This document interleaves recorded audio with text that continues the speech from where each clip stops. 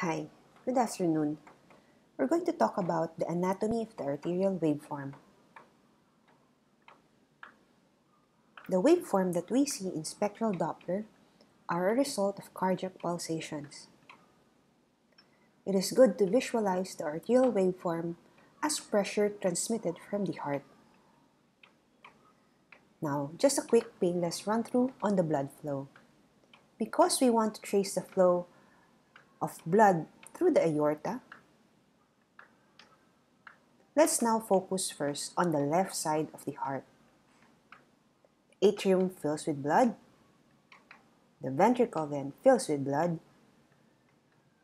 Then the ventricle pumps the blood. Then blood is pumped into the aorta. Imagine an elastic tube with fluid inside. If you press it on one side, there will be fluid movement from that area of increased pressure to an area of less pressure. This is what happens within a vessel. So for blood to flow from one point to another, there should be differences in pressure. Here we see it as P1 and P2. This flow is represented as Q.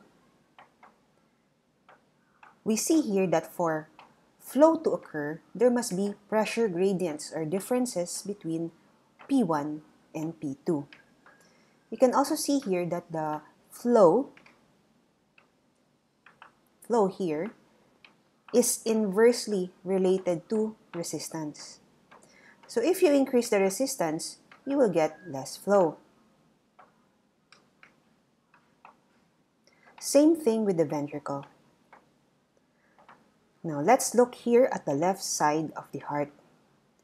When the ventricle contracts, it ejects the blood into the systemic circulation. This additional volume pushed into the blood vessels would create this pressure gradient.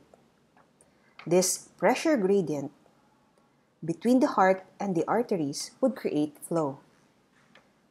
This concept is essential to understand the creation of waveforms that we will see in the next section.